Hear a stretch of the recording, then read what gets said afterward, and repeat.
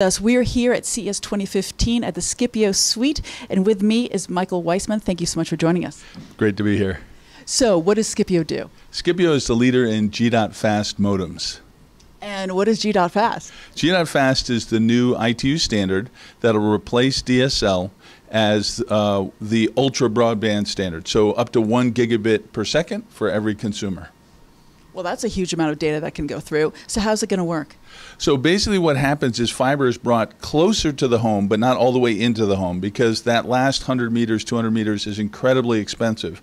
So what happens is the fiber is brought close to a distribution point, and then it is converted to run on the copper wiring, and because it's closer, it is able to deliver very high performance.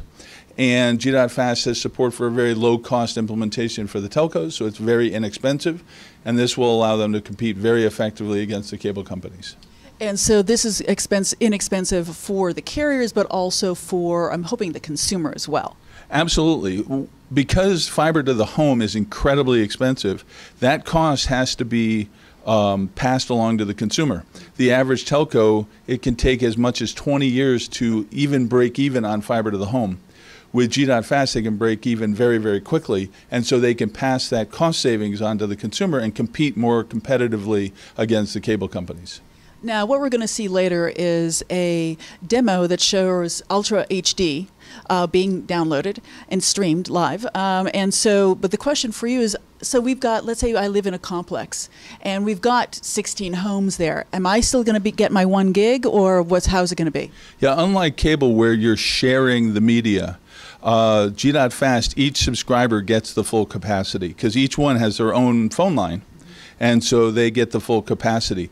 So if you wanted, let's take an AT&T Uverse, today has 4 lines for HD. If you wanted to support Ultra HD, you would need a couple hundred megabits of performance per subscriber to support all of those Ultra HD streams, and you need a technology like G.Fast to make that happen.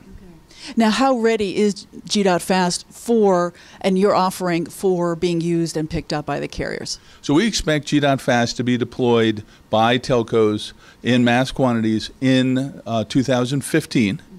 And there's a couple steps. First, you have to have chips, and we have working silicon. Then you have to have devices, and we have customers who are building devices right now.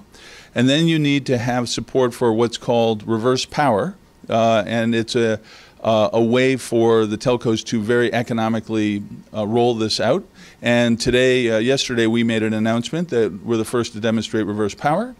And then you need management, and we also announced yesterday the support of management software. So all of the elements needed to successfully roll this out have all been announced and being demonstrated.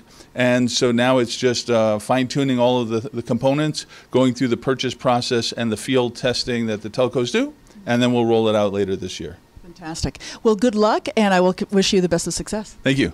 And thank you so much for joining us here at RCR Wireless TV. Stay tuned for more from CES 2015.